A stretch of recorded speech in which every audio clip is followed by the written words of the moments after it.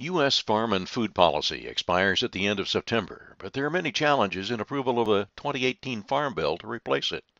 The biggest is the money needed to fund its cost. A lot of it's going to boil down to the spending side of things. We're watching closely the CBO, the Congressional Budget Office, what we call the baseline, their 10-year estimates of spending under the policies as they exist today, because that is the limiting factor on what's available to the committees to make changes in policy. That's Jonathan Koppas, Agriculture Policy Specialist at the University of Illinois.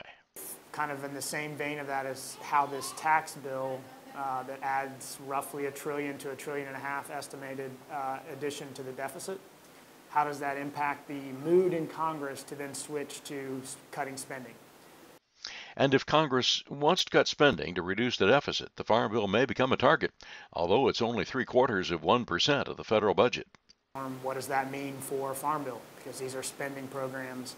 What does that mean for crop insurance? What does that mean for Title I? What does that mean for conservation? And what does that mean for the SNAP program and the political dynamics that we saw in the last Farm Bill debate?